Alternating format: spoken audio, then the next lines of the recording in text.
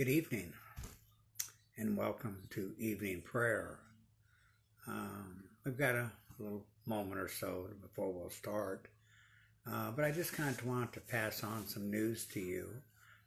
Just a little bit ago, I received a phone call from Tom Brennan. Many of you know Ann Brennan. She had fallen around Christmas time and had broken her hip, and today she passed away.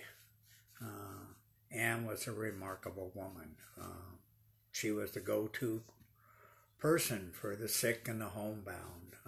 And she spent many years going to the convalescent hospitals and homes of parishioners. It was truly her ministry. She had a real compassion for it. So we ask for Anne's prayers in our ministry. So let us just take a moment here to kind of quiet ourselves, center ourselves, to acknowledge the presence of God in each one of us.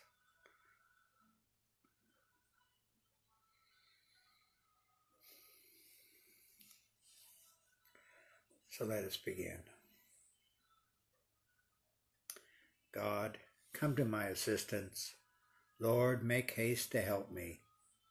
Glory to the Father, and to the Son, and to the Holy Spirit, as it was in the beginning, is now, and will be forever. Amen. Alleluia. The Lord God has given him the throne of David, his father. Alleluia. Psalm 132. God's promise to the house of David. O Lord, remember David and all the many hardships he endured, the oath he swore to the Lord, his vow to the strong one of Jacob. I will not enter the house where I live, nor go to the bed where I rest. I will give no sleep to my eyes. To my eyelids I will give no slumber, till I find a place for the Lord, a dwelling for the strong one of Jacob. At Ephrathah we heard of the ark. We found it in the plains of Yerman. Let us go to the place of his dwelling. Let us go to kneel at his footstool. Go up, Lord, to the place of your rest, you and the ark of your strength. Your priests shall be clothed with holiness. Your faithful shall ring out their joy. For the sake of David your servant, do not reject your anointed. Glory to the Father, and to the Son, and to the Holy Spirit, as it was in the beginning, is now, and will be forever. Amen. The Lord God has given him the throne of David, his father. Alleluia. Jesus Christ is supreme in his power. He is King of kings and Lord of lords. Alleluia. The Lord swore an oath to David. He will not go back on his word. A son, the fruit of your body, will I set upon your throne. If they keep my covenant in truth and my laws that I have taught them, their sons also shall rule on your throne from age to age. For the Lord has chosen Zion. He has desired it for his dwelling. This is my resting place forever. Here have I chosen to live. I will greatly bless her produce. I will fill her poor with bread. I will clothe her priests with salvation, and her faithful shall ring out their joy. There's David's stock will flower, and I will prepare a lamp for my anointed. I will cover his enemies with shame, but on him my crown shall shine. Glory to the Father, and to the Son, and to the Holy Spirit, as it was in the beginning, is now, and will be forever. Amen. Lord Jesus Christ, you chose to suffer and be overwhelmed by death in order to open the gates of death in triumph. Stay with us to help us on our pilgrimage. Free us from all evil by the power of your resurrection.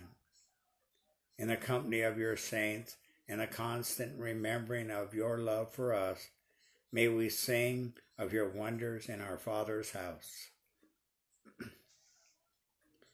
Jesus Christ is supreme in his power. He is King of kings and Lord of lords. Alleluia. Lord, who is your equal in power?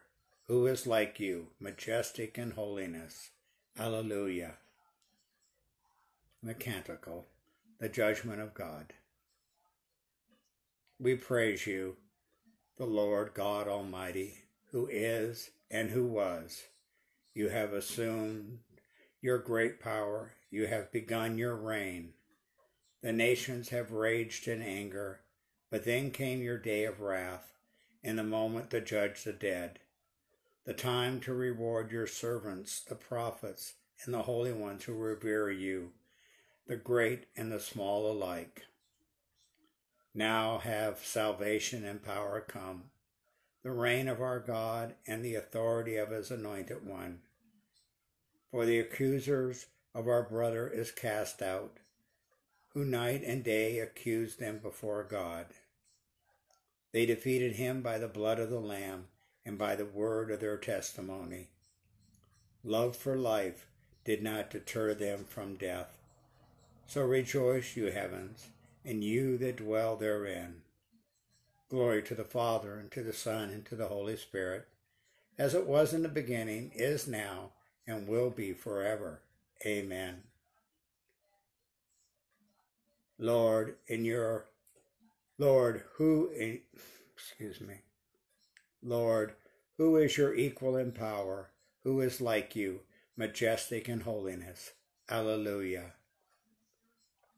In a reading from 1 Peter.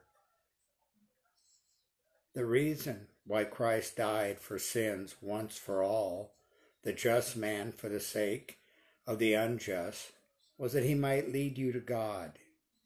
He was put to death insofar as fleshly existence goes, but was given life in the realm of the Spirit. He went to heaven and is at the right hand of God, with angelic rulers and powers subject to him. Responsorial. The disciples rejoiced. Alleluia, alleluia. The disciples rejoiced. Alleluia, alleluia. When they saw the risen Lord. Alleluia, alleluia.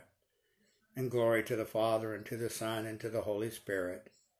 The disciples rejoiced. Alleluia, alleluia.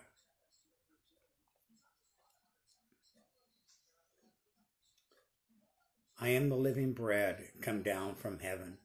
Anyone who eats this bread will live forever. The bread that I will give is my flesh for the life of the world. Alleluia. And the Canticle of Mary. My soul proclaims the greatness of the Lord. My spirit rejoices in God my Savior, for he has looked with favor on his lowly servant. From this day all generations will call me blessed. The Almighty has done great things for me, and holy is his name. He has mercy on those who fear him in every generation. He has shown the strength of his arm. He has scattered the proud in their conceit. He has cast down the mighty from their thrones, and has lifted up the lowly. He has filled the hungry with good things, and the rich he has sent away empty. He has come to the help of his servant Israel, for he has remembered his promise of mercy, the promise he made to our fathers, to Abraham and his children forever. Glory to the Father, and to the Son, and to the Holy Spirit, as it was in the beginning, is now, and will be forever. Amen. I am the living bread come down from heaven. Anyone who eats this bread will live forever. The bread that I will give is my flesh for the life of the world. Alleluia. Christ rose from the dead as the first fruits of those who sleep. In our joy, let us praise him and say, Firstborn from the dead, hear our prayer. Lord Jesus, remember your holy church, built on the apostles and reaching to the ends of the earth, and let your blessings rest on all who believe in you. Firstborn from the dead, hear our prayer. You are the healer of soul and body. Come to our aid and save us in your love. Firstborn from the dead, hear our prayer. Raise up the sick and give them strength. Free them from their infirmities. Firstborn from the dead, hear our prayer. Excuse me. Help those in distress of mind or body, and in your compassion, lift up those in need. Firstborn from the dead, hear our prayer. Through your cross and resurrection, you open for all the way to immortality. Grant to our deceased brothers and sisters the joys of your eternal kingdom. Firstborn from the dead, hear our prayer. The Lord's Prayer. Our Father who art in heaven, hallowed be thy name. Thy kingdom come, thy will be done, on earth as it is in heaven. Give us this day our daily bread, and forgive us our trespasses, as we forgive those who trespass against us. And lead us not into temptation, but deliver us from evil. Father, in this holy season, we come to know the full depth of your love. You have freed us from the darkness of error and sin. Help us to cling to your truth with fidelity. And we ask this through our Lord Jesus Christ, your Son, who lives and reigns with you in the Holy Spirit, one God, forever and ever. Amen. And the Lord be with you.